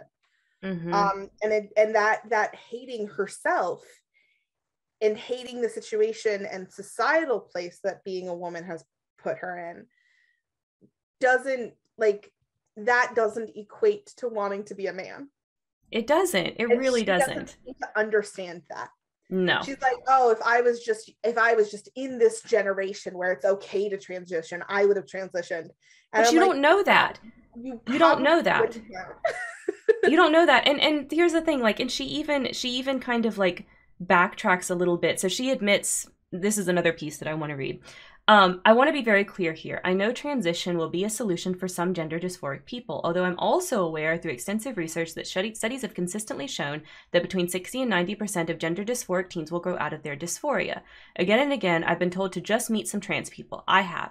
in addition to a few younger people who are all adorable. I happen to know a self-described transsexual woman who's older than I am and wonderful, although she's open about her past as a gay man. I've always found it hard to think of her as anything other than a woman, and I believe she's completely happy to have transition. So, like, this is the Also, thing, like, talk about how, sorry, there's an adjective in there, self-described.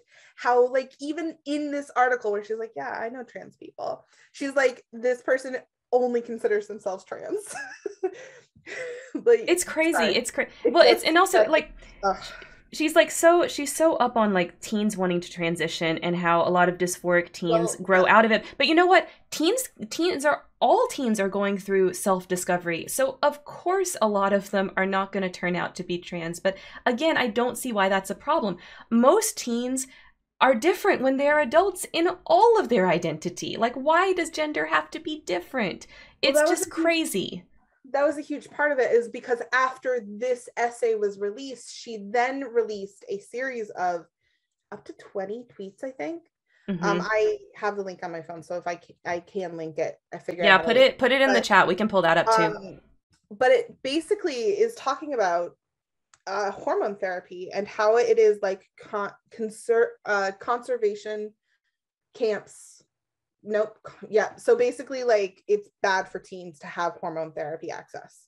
Yeah, but see, that's so dumb because then she misunderstands what teens in hormone therapy go through. So if you're not aware, when a doctor puts a teen on hormone therapy, they typically don't get put on like estrogen or testosterone. Typically, what happens is they get put on puberty blockers so that they can delay puberty for a few years while they're kind of working out the gender dysphoria, right?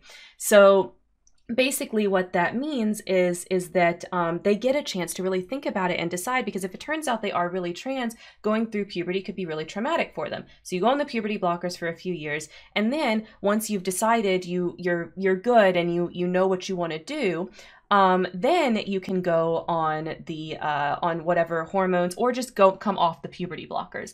And the thing that happens then is then your puberty starts, right? Like if you decide, oh, I'm not trans, I am cis, you come off the puberty blockers, your puberty starts, it catches up, it's literally no problem. And we've been using puberty blockers for non-trans kids as well. Sometimes kids, start puberty when they're like way too young.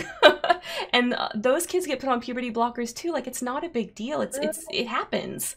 It's not this mysterious unknown pill for trans people. Like, it's used all the time. Yeah, for a variety of reasons. For a variety of reasons. And yeah, exactly. It's just here's the tweets. So tell me if there's a certain one you want me to scroll to. Oh no, it just the articles that she links and everything like that. I think people just need to have access to it, as far as being like, no, there is. She just talks about how that it's bad for kids. Yeah, but it's literally not. We've been doing this for years. And that, like, kids are too young to know what they want and all of these things. And it's like, that's not true. And that's her big thing. Like, she took a lot of slack. This happened in July. She had just published the article a week earlier or 2 weeks earlier. She had been getting a lot of criticism. This was just her doubling down again. So not only did she got a lot of criticism on the fact that this is about her life and her perspective and not taking into account other people. So part of that, like, doubling down is adding in, like, well, it's unsafe for children. Like, that is literally not. Like, I guarantee most girls before they turn 18 have gone on some kind of hormones. Because even if you didn't go on hormones for any other reason, most girls before they get 18 get put on the pill, to prevent pregnancy. That's a hormone. It's a hormone block. Literally. It's so stupid. Like, it just gives me, like, oh, it just makes my head hurt. So yes, this thread pretty much it's exactly what Landon said. Yeah, it's just like her saying, but look at all these other people who agree with me. Yes. And it's again, like, sitting there and being like, because her whole essay that is about how terrible it has been for her to be called a TERF, and how her experience makes it so that it's understandable that she puts women above all. Like, when that wasn't well received, she then doubled down with this, well, being trans is dangerous for other people too. Yeah. So it's not just dangerous for women, it's also dangerous for children. Yeah. And it's like that's not true. It's totally not true. And then also like that whole thing too is that there's the contradiction in there that in her essay she's so angry about the fact that England has changed the law that you can have gender confirmation certificate without gender confirmation without surgery or without even being on hormones, and she's pissed and angry about that because she believes that that will then magically allow men into bathrooms, into women's bathrooms. And she's angry about that, but now she's also at the same time doesn't want people to go on hormones. Yep. And the thing is at the end of the day, she just doesn't want trans people to exist. Pretty much, like, she just thinks trans people are icky. Like, that's really what this boils down to. She is traumatized from what happened to her during her first marriage, and she thinks trans people are icky, and she's taking it out on them. I mean, that's really what this is. Yeah, and I mean the correlation is that she thinks men are icky, and then the only reason she could think of men wanting to be women because she views women as inferior because of her lived experiences, and then so now is trying to like convince the world that women aren't inferior. So she's like, why would trans women want to be women? Oh, it's because they must want to attack women, right? And she's like, and it's like this really convoluted yes process. Yes, and to add to that, like she wants to pretend like she's this feminist that cares about women so much, and I struggle to grasp that, because I mean, Harry Potter, like all the female characters in Harry Potter, like there's so many great ones. I mean, like yeah, no, I can't think of any right now, but no, she doesn't care about women, because if she did care about women, there would be some sort of intersectionality as far as race goes in her feminism, which there isn't. There would be some level of not looking at fat phobia the way that she does, because women are, told to be skinny by the society that is trying to keep them down. Yeah, I mean, fat phobia hurts men too, but it hurts women disproportionately. It does. But the level of her, like, there would be some level of thinking about women beyond her own experience. Yes, which like, she doesn't do. Like racism affects men too, but it is like she is thinking of as a white woman who was poor and is no longer poor. How has being a woman held her down? Yep. That is what she's from. Yep, and during all of this, like, you would think, like, oh, she's getting so much criticism, maybe she'll take a chance to think about it, maybe she'll take an internet break, but she doesn't. And here's why she doesn't. We're going back to the essay real quick. Yeah. So here's why she doesn't take any of the criticism, why she doesn't think like, well, gosh, every single Harry Potter actor is abandoning me, why she doesn't, like, why that doesn't make her take a step back. So what I didn't expect in the aftermath of my cancellation was the avalanche of emails and letters that came showering down upon me, the overwhelming majority of which were positive, grateful, and supportive. Okay, so this is what happened. Have access to Twitter. Okay, so this is what happened. So she started doing this turf shit, right? She started doing this turf shit. And then the turf saw this and went, time to love bomb. Time to love bomb her. And they literally they just showered her with praise upon praise upon praise for what she was doing, for like speaking out about this thing that they think is so important. So like she thinks these are fans. Like she thinks these are Harry Potter fans that have like been following her for years, and they're telling her they support her. It's not. It's turfs. It's turfs. The majority is not. No, I mean, I'm sure there are some, right? There are probably some turf Harry Potter fans, but these people that are love bombing her are not doing it from a place of fandom. They're doing it because they're turfs. Yep, they're doing it because they saw someone with a woman, a cis, let's like be honest, the dream woman, a cis woman with power, a cis white woman with power. They saw this woman and was like, wow, she's finally speaking out for me. The turfs are treating her like we treated her in 2003. It's just the beginning of a new cycle. Yep. And she loves it, obviously. Oh yeah. And why wouldn't you? I mean, like at that point too, for her, that's when she was the most famous and respected. That's when the most people, as a person who considers them a victim, you want people rallying around you. Yep. And the most people rallied around her and did not criticize her in the early 2000s, where everyone loved her. And that's what she wants. So that's what the TERFs are doing. And Yep. she views it as fans. And the reality is that, Joanne, if you hadn't been outspokenly trans and had continued to just silently like tweets, no one would like you. No. No, TERFs wouldn't like you, and we certainly wouldn't like you.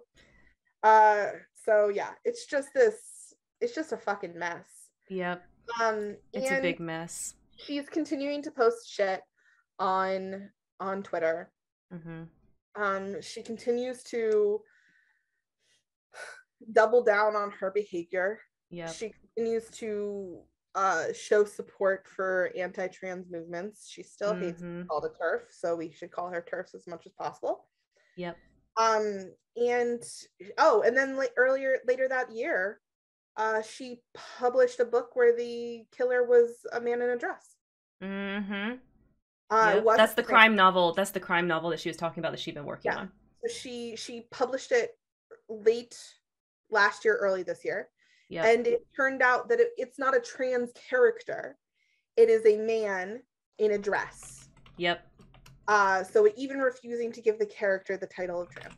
Yep. And I don't know why. It's like her book is literally like uses the trope, it's the Silence of the Lambs trope that's like, I'd fuck me. Like we all know, like Buffalo Bill from Silence of the Lambs. So like it's been done the best it could possibly be done. Why she is treading over this trope with such like reckless abandon, I don't understand.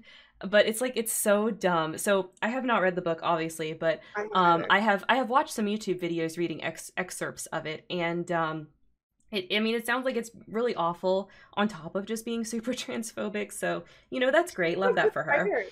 I don't know why she's doing mystery books, because mystery books exist in this world that's already been built, and that is not her strong suit. No. So she's not a good writer. Well, she just what she wants to write and what she's good at writing are like two completely different things, and she can't like reconcile that within herself. But of course, she's a billionaire; she doesn't have to. That's the other thing that really upsets me about J.K. Rowling. Like, I just feel like, and maybe I'm wrong. I don't know. Maybe I'm like thinking of this like two rose-colored glasses. But I feel like if I got to the level where I was a billionaire, I would just quietly retire and just mind my own fucking business. And just live off of that. But she just can't do it. I agree. However, the rise to power, as suddenly and as swiftly as it is, to the extent of how much power and people listen to her, and the amount of time that she has spent on social media, because she has been on social media since the very beginning. So she's definitely social media poison, just like the rest of us. That unlike you, or perhaps anybody who's already involved, she's a narcissist. Yeah, she's become one. At the end of the day, she is a narcissist. And it's so sad, because I feel like the money made her that way. You know what I mean? Oh yeah. I mean, it was the recovery of abuse, right? It was all of a sudden she was being abused, she was left, she was poor, she was broken, she had no one in her corner. To the whole world loves her, to the whole world hates her. Like that swing in a lifetime would put anybody, would fuck up anyone's mental illness. Yep. And she just wants to continue to be heard, because she felt silented for so long. Again, of her own, or playing into her own victimhood, that she just feels like she can continue to talk. So she'll continue to write books. She'll continue to canonize Harry Potter things that we don't want. She'll continue to reblog TERF shit. And unfortunately, because she has the political and financial power, she will make a difference in these political movements. Yeah, I mean, she already has. Like, here's something that was a directly from her essay, that happened as a result of her essay. So on the 19th of June, 2020, the Equality Act was blocked in the U.S. Senate after Republican Senator James Lankford opposed it, and he cited Rowling's essay as part of his reasoning, right? So, like, these things are not words that she's saying in a vacuum. This is not her, problematically navigating her trauma. This is literally affecting policy that will hurt trans people. It's just, and she can't understand this. She can't understand it. And I do feel for, the position of where she's a creative and she's realized that she can't make anything else now but Harry Potter and nobody cares about it unless she makes Harry Potter. And that's got Leaving to be a school really there. tough place to be in. Um, Oh yeah. as a creative that really can't create anymore. Like that's got to suck, but that can't come at I'm the not expense going of to an entire lie. group of people. I'm not going to lie. J.K. Rowling's existence would be my own personal hell. Living the life that she lives, knowing that the best of your art is behind you. And Mhm. no matter which way you move, you cannot move in the right direction. You Yep. can no longer create. Also, she never really wanted to be an author, so she fell into it, but that's fine. Um, it But just she's is. still a creative person. I mean, No, she's she's always always been somebody that's written. She's said that before. absolutely no. But it's just in that in general thing where it's like then create different kind of art. Mhm. Um, yeah, so it's just this whole thing of it sucks. It would suck absolutely. And she is going to decline in her own tower and she will never change because she will never need to. And the Yep. problem is that she is so rich that she will continue to donate money. So Mhm. not just political power, but donate money into funds that will stop things. So if there is a ban on hormones or a law that's going to pass hormones so that teenagers can't get puberty blockers for transitioning purposes, she will throw money behind it. Yep. And she has enough money to throw money that will make a difference. Yep. And it's really sad. It's really sad because that is all she's really known for now. I mean, the best that anyone with any similar power ever says about her now is like, well, she is getting a lot of abuse for this and maybe we shouldn't be like constantly hate tweeting her. Like that's the best anyone can say about her right now and that's really sad. I don't, and what you say to that person is, I don't hate tweet her. I just don't think about her.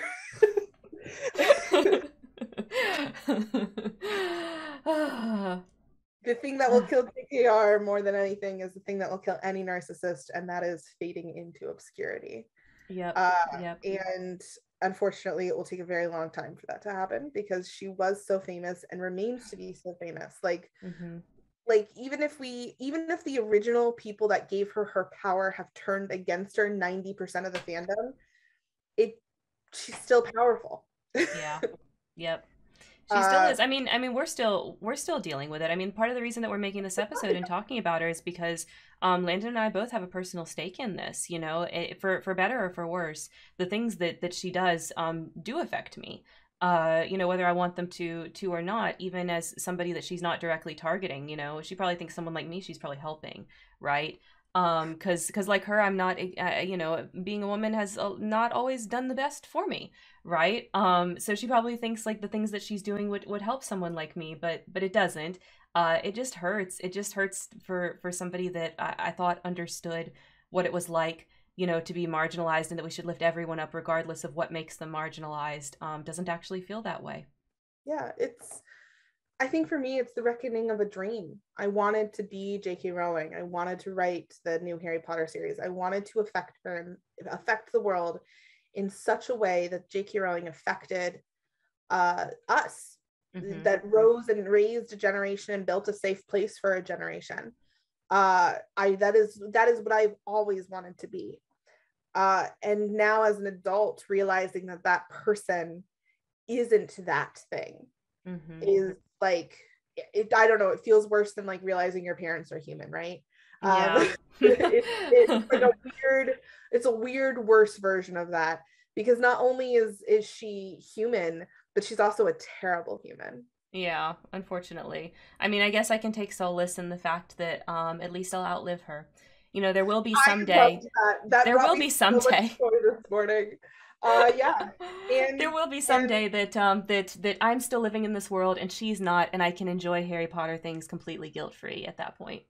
I know that there's a lot of like talk and conversation about what can we do to stop her. Hmm. And the reality is there is not much one person can do. Nope. uh, just unfollow her on Twitter. Yeah. Uh, don't react to anything she's done. Do your best to not buy Harry Potter merch. As someone who's gone to Harry Potter World and likes Harry Potter merch, I understand that is difficult, but the money does directly go back to her Mm-hmm. to an obscene extent, even though we don't have that money. It has been rumored that it is a good deal. Mm-hmm. And do your best to just separate the thing that she helped create but did not build from her. Yeah. And obviously Harry it's hard. Potter. Like, I Oh, mean, absolutely. I'm not doing it successfully. I'm on here talking about Harry Potter and we're going to read the rest of the books and like we're going to, we're going to do that. We're going to make that content. So obviously it's not something that's easy to do or something that I'm even fully able to do, but at the same time, I do feel like for me the best way to help is to, ensure people understand where this stuff comes from, why turf ideology is so dangerous, and how it hurts, and kind of doing that because I think it's so easy for you to get wrapped up in a lot of these turf ideas just because you've been through pain. We've talked about this before in other aspects as well, like when we talk about aunties. A lot of aunties learn what they learn from turfs, and it all comes from that you're in pain and you've had trauma, and you see the turf stuff as a way to alleviate that pain and trauma, and but it doesn't. It just hurts trans people. Hurts them a lot. Mm-hmm. So treat trans people like people because they are, and be a better ally than that. Yeah. The end of the day. Yep. Um, but yeah, I think that it's important. We're coming up on 2 hours.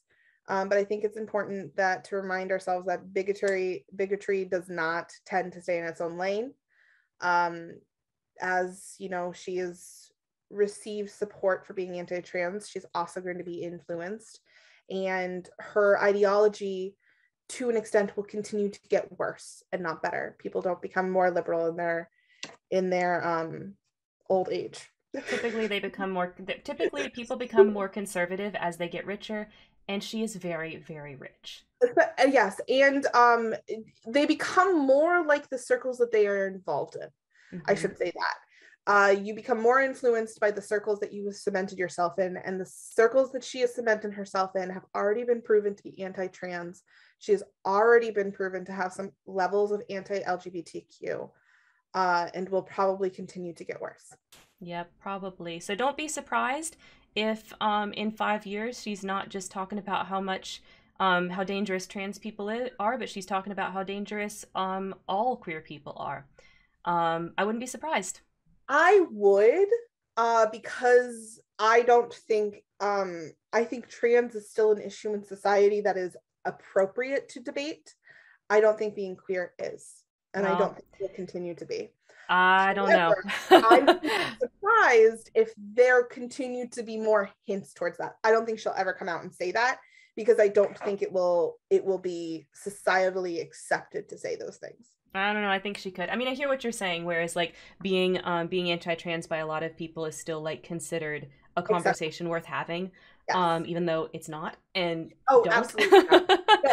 No, But yeah. to have this conversation. But as far as like there is no more, even here in American politics, politicians no longer debate whether queer people can get married.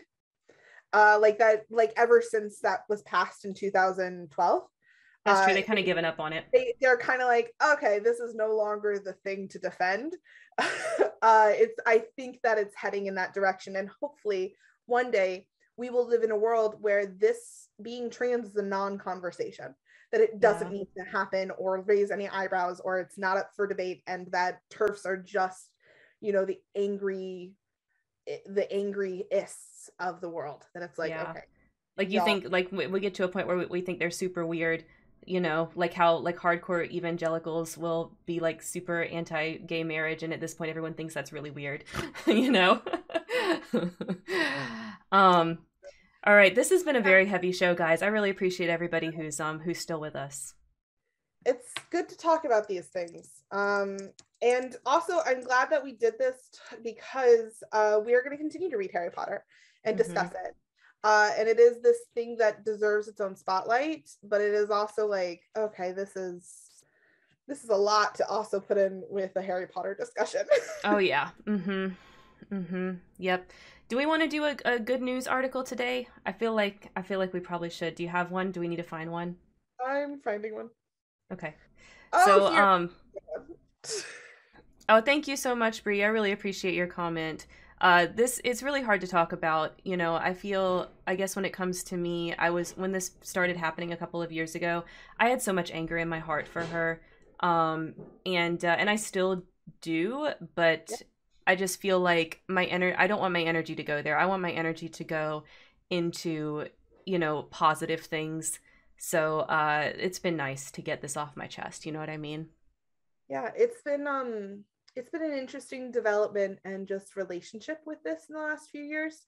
Yeah. As someone, because Harry Potter, I mean, it's important to both of us, but like when I say that Harry Potter, I would not be who I am without that book series. I am not exaggerating. Yeah, me I either. would not have the people, I would not have the friends, I would not have the emotional maturity, I would not probably, I don't know where I would be, but I would not be who I am. So being able to separate the fandom and the community that I have built with these books versus the person who created them Mm-hmm. is very cathartic and nice to talk about, and okay to understand and be able to develop and dissect, and have a community of people who are willing to do that. Yes. Thank you so much for the applause, Katie. I think it played twice, so thank you so much. Now Landon can live another week, as we know. Hey, so fun facts. Okay. I will be playing another game of Where in the World is Landed next week. Just so Oh. people know. Okay. So just I figured y'all can guess in the chat or somewhere. I don't know. All right. Guess is where she's gonna go next week. All right. So here's our good news article. So lullabies can actually improve the health of premature babies in the hospital and their family's health too. Oh, I this is just so saw that and I was like, I sweet. haven't read it, but I was like, oh, lullabies, small children, babies. This is what I need. Oh my God, this is so cute. No, but it's true though. Like music does a bunch of like really magical things in the brain. Like it sounds like magic, but like it can like unlock memories. It can solidify memories. It can have a healing effect. And yet this all sounds like pseudoscience, but it's really not. Like they've studied this, and there is a measurable effect. Like you don't try to cure someone with music, but it can help. In conjunction with actual treatment. And I assume Uh, that's what this is saying too. yes, it's basically saying that, but it's also saying like any kind of slow, relaxing song. So even like sad songs, uh, have been like impactful, Oh, which is hysterical. Uh, wow. I guess a baby wouldn't know that's if it's a like the happy last thing. song or a sad song, would they? Yeah, the last thing like you want to be listening to in the hospital as your baby is, tuned up is to be like some country slow song. Oh my God. But also just like I love sad music, so this is good for me when I'm a future mom. Mm-hmm. Uh, Now you know. now you Sad know. music is good for babies that are healing. But yeah, just I think overall, just sing lullabies, love children. That's all I've got for you. Mm-hmm. This is really nice. All right. Okay, guys. Well, thank y'all so much for joining us today. I really appreciate it. This was something that we had really wanted to talk about and kind of get through and help everybody, understand where we were coming from That's with the this customer, stuff. not me. And oops, 1, sorry, 2, I was going 3, to try to 4, find 5. somebody to raid while I was talking, and I didn't realize Twitch wasn't muted. So, anyways, that just interrupted my heartfelt thank yous. But I really do appreciate you guys being here. Yeah, no, I appreciate this, and I appreciate that this is a stream where we can talk about this stuff. I love this Yes. stuff. Yes. So yeah, tune in, as a reminder, tune in next week. We're going to be doing our topic of the month next week, which is Mulan versus Mulan. Yep, Mulan versus Mulan, and don't forget afterwards we're having 4 hours of party time. It's going to be a party. Excellent. I get to Yes. go with my friends. It'll be wonderful. It'll be good. So, Yep. and then I can also talk about how much Stardew Valley has taken over my life. Oh my God. So y'all, she's an addict now since we played on the stream. She's, oh my gosh, thank you so much for the biddies, Katie. I love you. I love you so much. Yeah, we got Landon totally addicted. So thank you, Kendra and Katie, for helping with that last week. Really bad. It's so bad, but I love it. Yep, and of course on next Thursday's stream we'll be doing some more Final Fantasy X, so come join me for that on Thursday. And Landon, where can everybody find you? You can find me at Twitter /Landon Main. I can. Oh, thank you. I was just about to do that. I was racing you. Also Instagram and yeah, that's and a TikTok sometimes. But Yeah. mostly Twitter right now. It's pretty hot takey. It's not even hot takey. I'm funny. I'm talking about Stardew Valley and therapy. So It's hilarious. There's all my socials. Y'all know how it works. All the ways to support me. I do everything else, everything like every other content creator. Subscribe to my YouTube, follow my Twitch, all that fun stuff. also, You guys know what to do. yeah. Also, if you could send me good thoughts this week, I will have children for the first time since the beginning of summer. The new year starts, and I'm hoping to not kill them before Thursday. Okay, good luck. But I'm thinking all of you, and I love you all. All right. Well, guys, since Sims was totally broken on my computer today, we are actually going to raid into my favorite Sims 2 streamer. She took a break for a while for mental health reasons, so please tell her you love her and that she looks beautiful. Anyway, her name is Pleasant Sims. We've raided into her before. She's way bigger than me, so she might not even realize, she might not even acknowledge the raid, but Senpai, please notice me. But I want to make sure you'll get to watch some Sims 2, since my computer totally failed today and we did not get any. So here we go. That's why. Oh my god. All right, guys, here we go. Raid starting in just a little bit, but thank you so much for joining us today, and don't forget, of course, as always, to make it a great day. And don't forget to be awesome. All right. Bye, guys. Have fun watching some Sims 2.